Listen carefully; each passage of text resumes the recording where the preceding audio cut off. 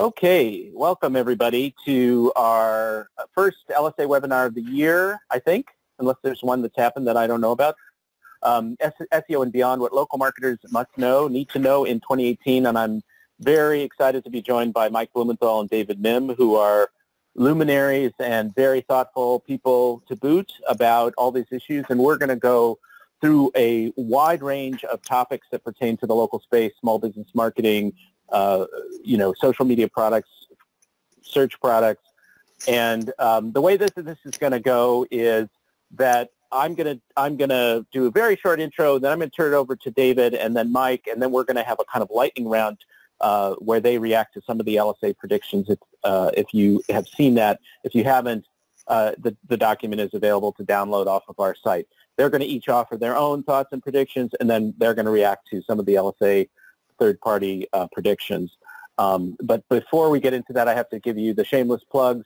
LSA, which is a great and growing, interesting organization with a patchwork quilt of stuff, as this visually suggests, going on.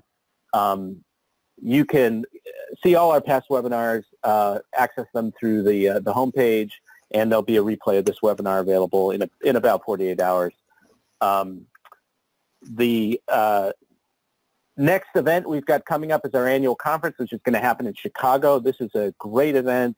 It's a really diverse attendee list, brands, technology companies, agencies, local media publishers, and we're going to be talking about a lot of stuff. Here's a kind of a sample of some of the things that we're going to be talking about: SEO topics, voice search and virtual assistants, the local SERP, the future of small business websites, how do you prove ROI to small businesses these days, multi-location and brand to local issues, the future of retail. It's a really broad agenda with a lot of interesting folks, and well worth your time and money, I might add, and your money, of course.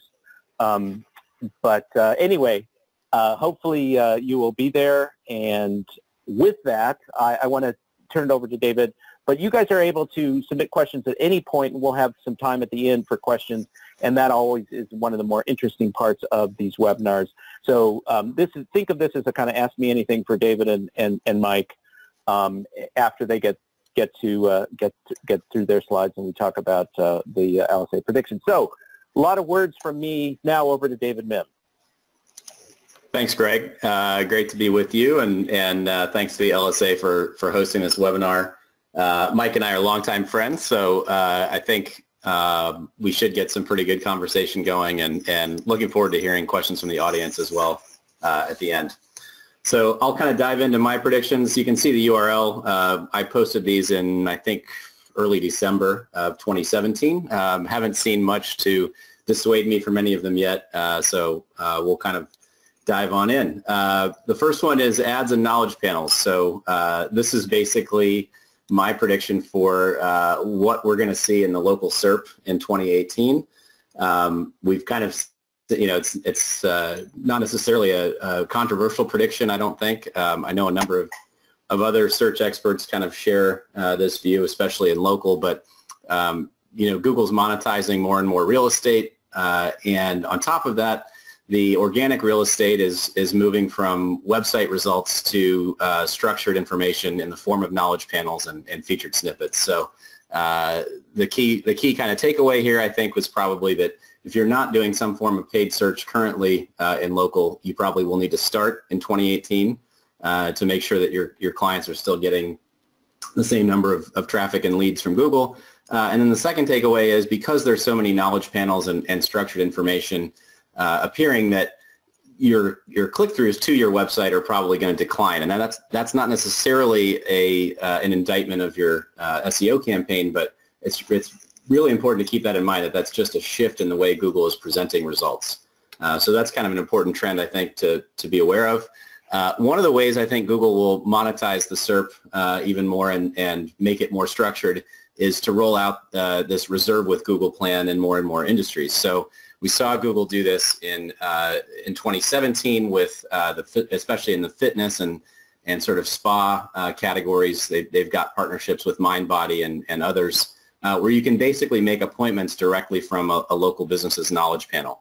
And so I see that Google is going to be facilitating more and more transactions through the local SERP, in 2018, and this also gives them some way to monetize voice searches as well once those searches really pick up in volume. So Google's basically just add though that these aren't monetized at this point. These are not monetized yet, but I think it signals how they're going to monetize voice in terms of taking a cut of a transaction rather than necessarily promoting certain businesses through voice.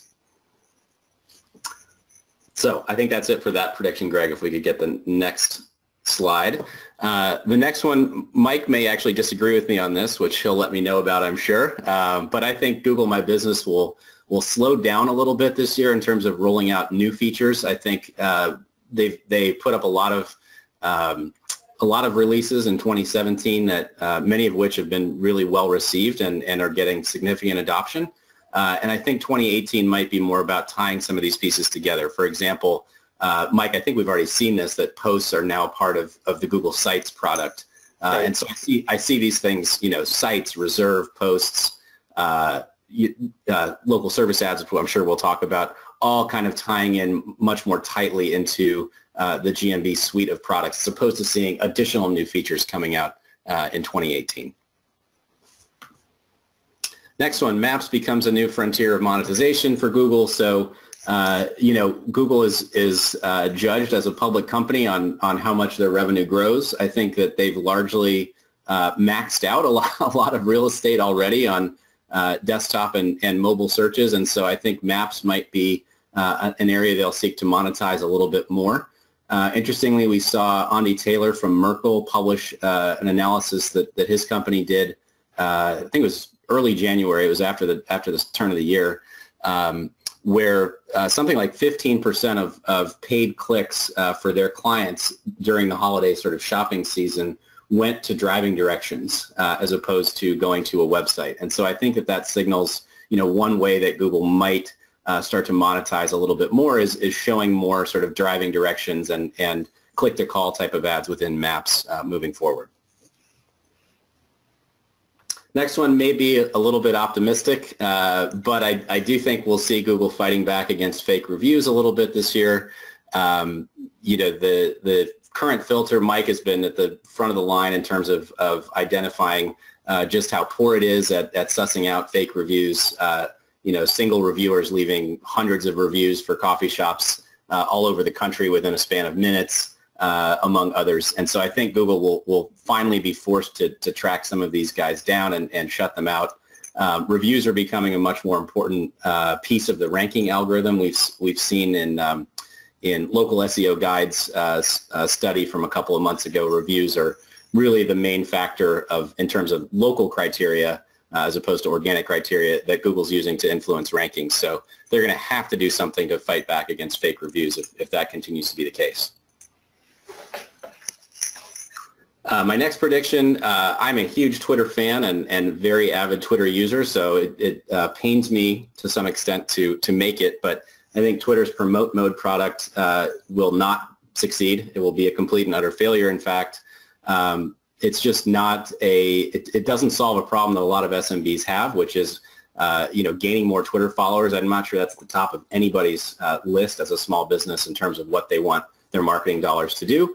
And the targeting on it is really, really poor. So you can't even, your segmentation is basically by interest. And Buffer actually did a pretty good case study on their experience with the product last week, where they basically, it's a $99 a month product. They gained 30 followers through it over the course of the month. And there are much better services that'll get you followers for, more targeted followers for cheaper than $3 per. Next prediction, Facebook discontinues messenger ads, broadcast messenger ads anyway, by the end of 2018. These are really just starting to roll out, and I think that they're going to find with their research that people really hate them. Messenger is a little bit more intimate sort of channel than the Facebook news feed, and I think in terms of increasing monetization, Facebook's much more likely to go in the direction of Instagram, which is still a great opportunity for organic visibility for brands. I think Facebook will start to monetize Instagram much more heavily as opposed to monetizing through Messenger through ads. I do think they're going to focus very heavily on Messenger adoption by small businesses, but in terms of an ad vehicle, I'm not sure it's the right play. Next one, Amazon maintains at least a 40-point voice device lead over Google. So Mike and I definitely differ on this strategy, I guess, or the importance of this strategy. I see that Amazon's ability to get Alexa and Echoes in the home is really, really key. I think more important than the quality of the results at this point. And I think that the sort of public awareness of Echo at least meets or exceeds that of Google Home so far. We're seeing, if you're a football fan, we've seen basically every commercial break is a battle between Google and Amazon over home devices, and I think Amazon is at least maintaining their current position in 2018 based on how much money both companies are spending to market their products. On top of that, I see Amazon making a major small business push. They're consistently one of the top-rated providers on Alignable's NPS survey. A lot of small businesses are already buying through Amazon, and I think voice as a channel and search as a channel are going to open up a few more opportunities for small businesses to become Amazon advertisers or selling through Amazon. So I think Amazon will make a really concerted effort in 2018. I think the companies that Amazon is displacing primarily right now are big box retailers that sell commodity type products. So I think if you're a small business in a niche market, right now Amazon represents a pretty good opportunity for you to potentially get more customers. And sort of on a related note, I think Etsy will start to make a few more positive headlines this year. I know that there were a few stories that came out at the end of 2017 about company culture being a problem, and the fact that they seem to sort of be stagnating, at least from the outside. I think they'll either acquire a company to build out their suite of tools that allow merchants to create their own online stores off of Etsy, or they get acquired by someone, or they do a big partnership with someone. I think that they have an audience of small business owners that is outside of what's traditionally defined by a lot of these industry surveys. They're sort of hobbyists or part-time small business owners. And so I think the fact that that's a channel that no one else really has significant access to, I think Etsy is kind of the leader in that space, and I think that makes them an attractive partner or target of acquisition. And then the last one, I think the last one anyway, Yelp came out with a doubling down or a tripling down on their review solicitation policy at the end of last year, essentially trying to convince businesses not to ask for reviews on any site on the web, not just Yelp. I think it's a terrible policy. It makes no sense from a best practices business standpoint. Businesses have been asking their customers for feedback and referrals, for time immemorial. So Yelp is really fighting a losing battle there. It just makes their customers hate them even more. They continually rank at the bottom of Alignable's NPS surveys. And I think that the market forces that are moving this year with Google and Facebook, basically monetizing more real estate, capturing more searches for themselves, I think that's a big problem for Yelp's sort of consumer eyeballs. And Mike, I think, is going to talk about some data on the business side that suggests they may be losing the reviews battle as well. So I think Yelp is in a really tough spot, and I'm not sure that their current policy of making their own customers hate them is the best way to go. Okay, so before we go to Mike, thank you very much, David. This is where you can contact him and follow him on Twitter. Before we go to Mike, I'm getting some questions about whether the webinar is going to be archived. Yes, it is, so everybody will get to see the full webinar, replay it in its entirety when it posts to our site. So, Mike, your turn. Sure. So, opinions have an asterisk because opinions, I am not as optimistic about my ability to predict the future as David is. That might be a function of our age difference. I sort of view opinions like a-holes. Everybody's got one. They all stink. Mine as much as the next guy. I know. So anyways, with that in mind, all things here are said take with a grain of salt. 2017 was an amazing year for Google in local. for the first time ever, we've seen this huge corporate embrace of local. Instead of local being a pawn in the Google Plus game or the Maps wars or the IP wars, local took on a life of its own, huge corporate investments in terms of new products. Google will defend that at all costs, all comers, top to bottom. I mean, they're going after the Hows and the Thumbtacks as much as they're going after the Facebooks and the Amazons. So I just see Google continuing to invest. I see that their rate of product introduction, exactly what that means, I don't know. It's hard for me to envision how many more they can have, but my sense is, at least in talking to them, that they have an aggressive lineup planned. I do agree with David that we will see more integration between these products, but I see them as rolling out new products, but not every product that Google rolls out is done with monetization. A lot of their products are done in an effort to attract businesses into the GMB and for the data reasons, but also to upsell them. And I think they will continue. Like last year, I think 6 out of 8 of their major updates were free. I think that will stay the same. I don't see them monetizing reserve short haul or even long haul. I see that they will continue this strategy. One of the products they released last year as a crowdsourced product, we are seeing tremendously greater uptake than I anticipated. At Get 5 Stars, I spent the last 3 months heads down building a tool to monitor this. As part of that, I did a bunch of analysis. And what we saw was 25% of all locations currently have a question attached to their local listing. Many of those with an upvote show on the knowledge panel. In brands, this is like large Walmarts, Targets, Home Depots, we are seeing crazy uptake. 90% of all locations have these questions, and somewhere in the order of 15% of those questions would, if the business knew about them and reported them, will be taken down. I saw a great question that was taken down. Which aisle doesn't smell like a fart? And I saw many worse than that, but for Walmart. So I see this as huge brand hazard. I think brands will hate it once they realize it's happening. And I think small businesses are going to be uncomfortable with it. It's like reviews, user-generated content, they're going to have to get used to it. Last year with the rollout of local services, it's not even local services ads, Google changed the name from home services ads to local services. A lot of reasons for that, but I think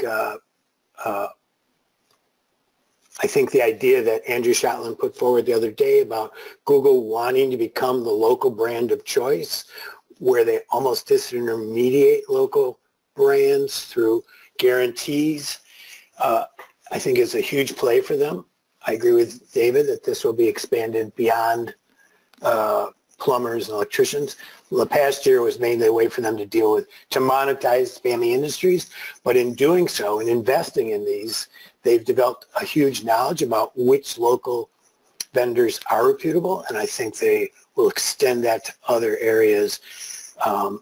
Even though these are fixed priced, oftentimes a quote will be given to 3 people, so these are often more profitable than an ad for Google. And I see this as a huge growth area for them. And as part of that, what Andrew Shotland called gooberizing, where they're basically minimizing the local brand value by adding their brand as the guarantor in this. See, I also see Google is getting into, in the United States, they're currently doing this in Europe, but I see this going worldwide, as inserting themselves in vacation rentals and single housing rentals more aggressively as a growth area. And this is an area that they're going to monetize. So not only are they going after House and Thumbtack in service ads, they're going after Airbnb and our VRBO in vacation rentals. I don't see voice breaking out this year, nor do I see bots breaking out this year. I see they both, I think voice, one of the big impediments to voice breaking out, at least in a marketing sense, is that Apple, I read just last week that Apple had 500 million active voice users last month. And Apple doesn't have that much interest in local advertising or local marketing. And I think this is going to create a barrier to uptake of voice, at least short haul, in local marketing. So I don't see it as a player this coming year or the year after even, maybe. And I think David agrees it's sometime in the 20s, but we don't know when. I do believe messaging, not necessarily with bots, will take off. And this is an area where Google might introduce a new product. I have no idea.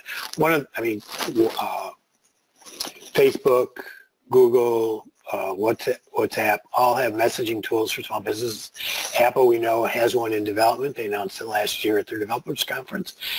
I think one of these companies will create a platform that allows a small business to manage all of these.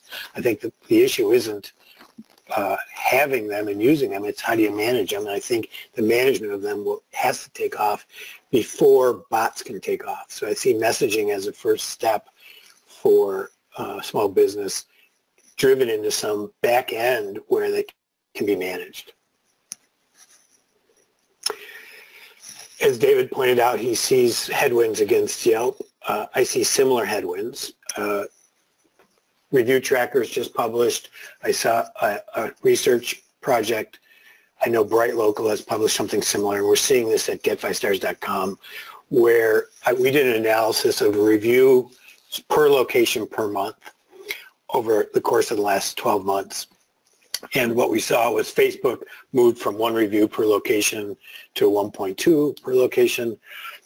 TripAdvisor moved from 2 to 3.5. Google moved from 1 to 5. And Yelp moved from 1 to 1. They didn't actually gain any on a per location basis. Simultaneously, I traveled to Europe with my millennial daughter, where Yelp has no presence, and we both became used to using Google. When she got home, she said to me, gee, I used to be a huge Yelp fan, but I can see where Google offers a lot in the restaurant business. The other night, I did something similar where I needed a restaurant that took reservations within a walk of the concert hall, piece of cake on Google. I see Yelp losing ground both with their primary market. I see them losing ground on the data front with review acquisition, and I see them losing ground on functionality. And when you couple that with the heavy-handed plays they've had, both to large and small customers, I see them as continuing to become less relevant. And then review integrity. I think it will be an issue both on a legal front. Obviously, I look at a lot of reviews and one of the ways people ask for reviews. I think that the state and federal authorities will get more involved. Over the past year, as David pointed out, I've done a lot of work on fake review networks at Google. Newspapers became very interested in this. I think that's going to raise consumer understanding of it. But I think it's going to have to float all the way down. It has to float all the way up to Google in terms of improving their filtering. And while I think they are working on it, I'm not sure they put the priority on it that we need. And I also am not sure that artificial intelligence is granular enough. I think it needs people. But I think it needs to float down, and I think it will float down to the small business as well. I think there's a number of shady practices at the small business level and location level that have to be resolved both through perhaps regulatory oversight, Google oversight, as well as companies like Get 5 Stars. So I see that as happening. And I'll turn it back over to you, Greg. Okay, excellent discussion. We've got a whole bunch of questions. We're not quite ready to go to questions yet, but keep them coming in, and we'll get to as many of them. The questions in my panel, I think there's a setting that needs to be changed in the setup, but it's not a big deal. Just pointing it out. Go ahead. I will read the questions to you, Mike. I will read the questions to you. So I have to have trust that you're reading them accurately and faithfully. I guess I have. Precisely. All right. So we're before we get to questions, we're going to go through a lightning round. These are statements that represent predictions that the LSA extended member audience has made. We got over 75 predictions this year. We published about 60 of them in a document, which again you can get for free on our site. Just go to thelsa.org and you can find the document, download it. We can also put it into the email, which will go out notifying you of the replay of this. So what we're going to do now is just go through these quickly. I've selected a few of these, and agree, disagree, maybe one short comment, and these are complementary to what you just heard largely. So the first one, emphasis on organic search rankings decline as ads dominate the SERPs. You both talked about this. Thoughts on this quickly? Absolutely. I mean, it's not so much that emphasis will decline, but mind share of the consumer will decline, particularly in mobile. Value will decline, ROI will decline. Agreed. And I guess I would say with a slight caveat that the companies and the businesses that win at, in this case, organic search, I'll say local organic search, right? The companies that show up for these structured data knowledge results, they're going to win even more because these results are going to show up at the top. It's the companies that have been relying on click-throughs to their websites from traditional organic web results, I think, that are really going to suffer moving forward.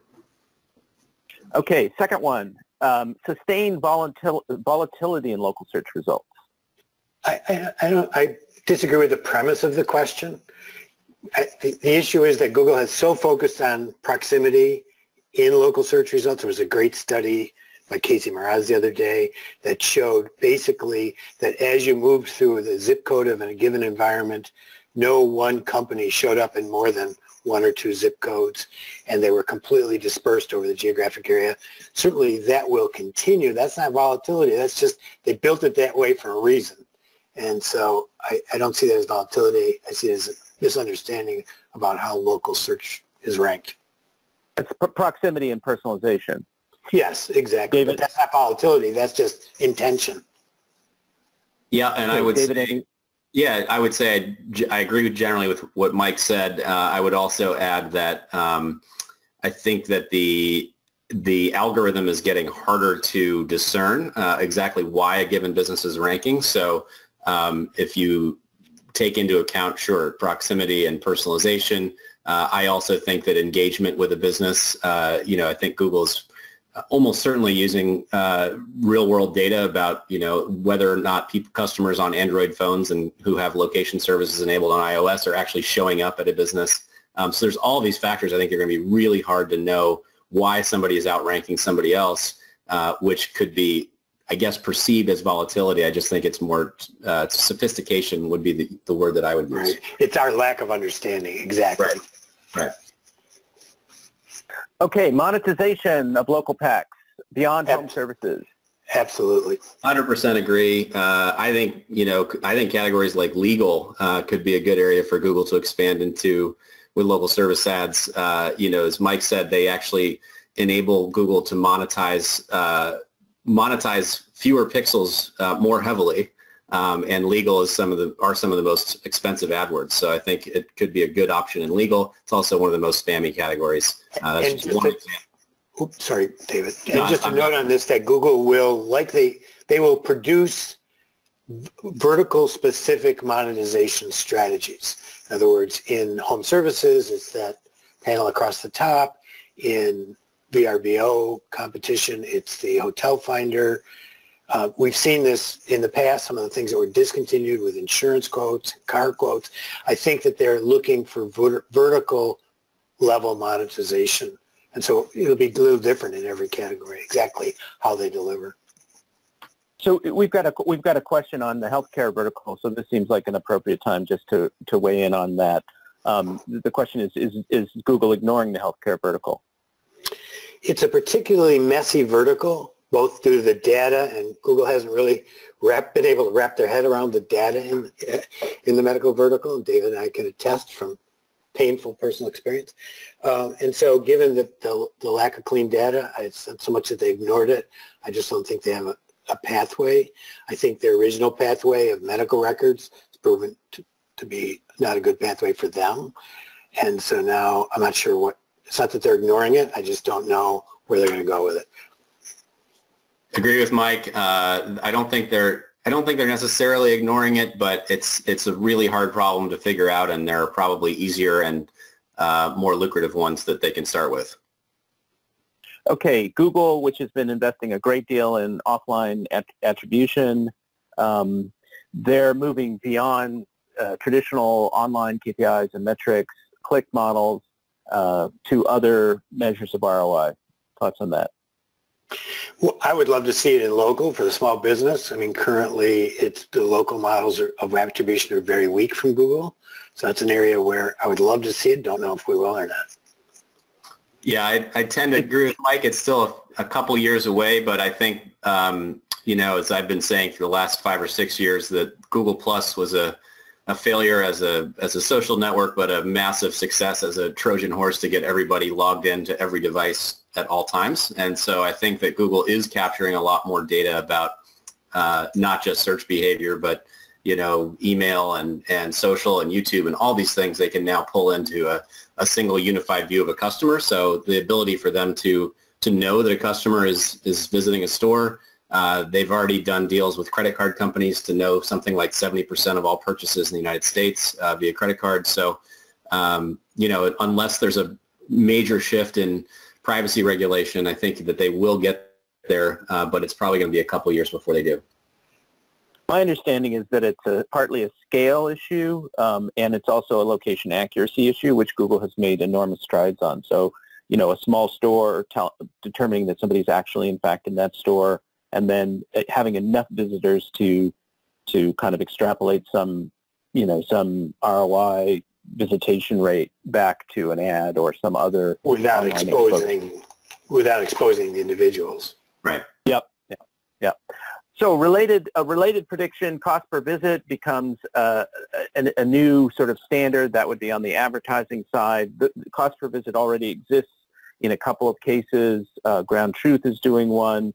I believe that retail has done a version of this, and there were one or two others that introduced this, apparently to great fanfare among retailers and brands who like the idea very much.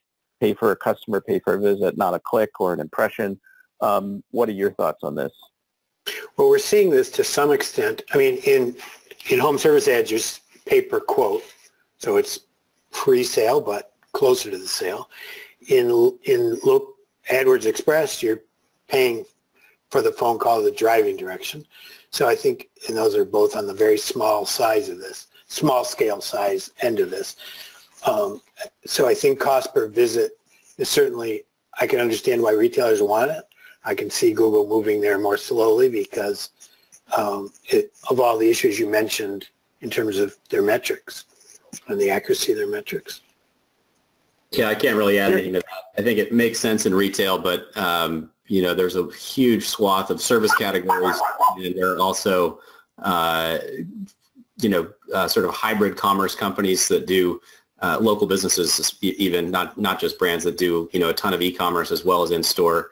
Think of somebody like a Warby Parker, where basically everything you get is shipped, not purchased in stores. So I think that there's plenty of there's a lot of sort of nuance in terms of what an advertiser wants to pay for, and for retailers that are that are heavy on the brick and mortar sales, yeah, Google's going to move in that direction, but it's only going to be in certain categories. Well, I think what the discussion suggests is that there's going to be a variety of metrics closer to a sale that may be vertically specific, request for quote, a call, a map lookup, and so we'll see a diversity or a variety of metrics that move beyond sort of the standard online metrics that'll be used on in different industries. I think that's where we're headed. I would agree with. Yeah. I would agree with it too. And in fact, at Local U, we've had ongoing discussions about how agencies and businesses need to identify those metrics now and start putting them in place and measuring them more accurately, because likes and page views are meaningless from where I sit. Okay, Instagram becomes the most valuable social platform this year. Thoughts on that? I am an idiot savant, and I don't play on Instagram, so I'm going to turn it over to David. Well, I would say define most valuable. Is it by some weird financial metric about the number of daily active users or something like that? I wouldn't know. I'm not a financial expert. I do think Instagram is already the best organic social platform for most small businesses to be playing on. Organic visibility is still pretty high on Instagram. And I think Facebook will start to meter that and start to monetize Instagram more heavily this year. But I do think it's, in terms of where a business should be spending its time, I would say Instagram is a much better outlet for that than Facebook right now.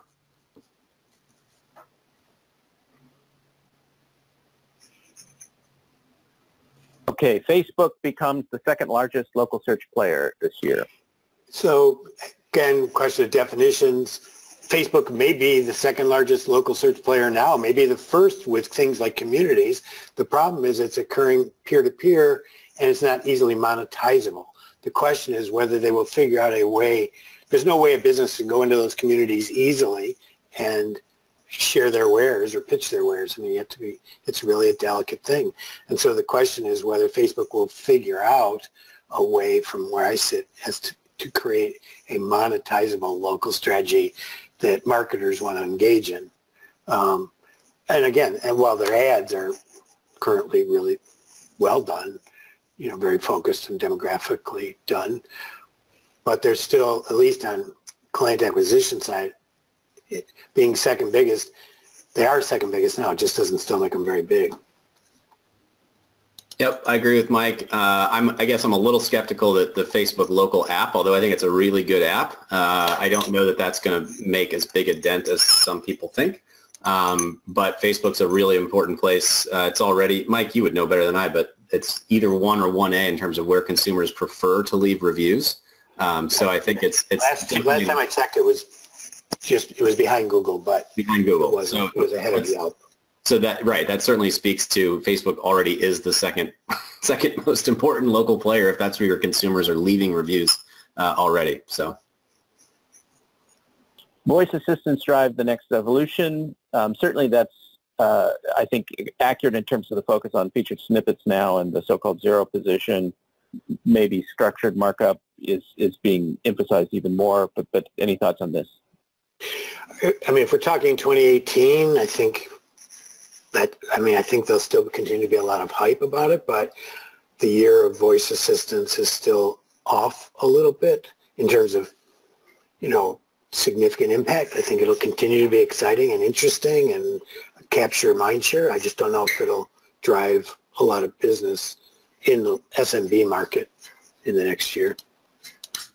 I guess I would say that I don't know that anybody thinks of it this way, and I don't know that I even think of it this way, but I think transactional search will actually be sort of the next hot thing, whether that's the reserve with Google option, whether that's the local service ads, but the ability to conduct a search and facilitate a transaction regardless of platform, mobile, desktop, or voice, I think will be sort of the big shift in consumer behavior. And I agree with Mike, although I'm more bullish on voice that in terms of adoption, this may not be the year, but I think 2019, 2020 will definitely start seeing these kinds of transactions happen with more frequency on voice.